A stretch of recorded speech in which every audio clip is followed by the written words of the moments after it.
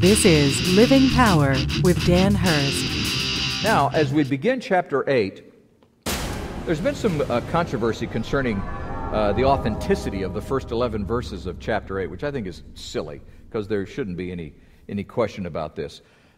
Yes, the style is different from the rest of the Gospel of John. The vocabulary is a little different from the rest of the Gospel of John.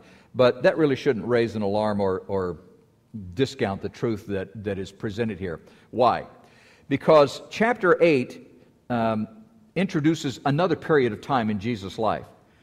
I don't believe that John or the writers, any of the writers for that matter, just sat down and just wrote something out all at one sitting.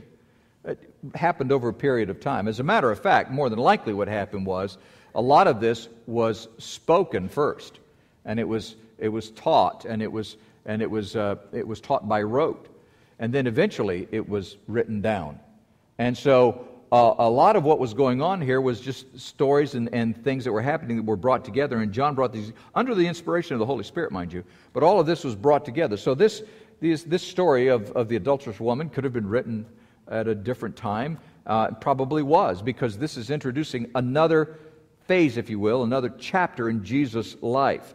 And it's important to understand and to remember the purpose of the Gospel of John. Remember, the Gospel of John is not an historical chronology of the life of Christ. That was not the purpose. That was not the intent. In fact, John said in John chapter 20, verses 30 through 31, Jesus did many other signs in the presence of the disciples, which are not written in this book.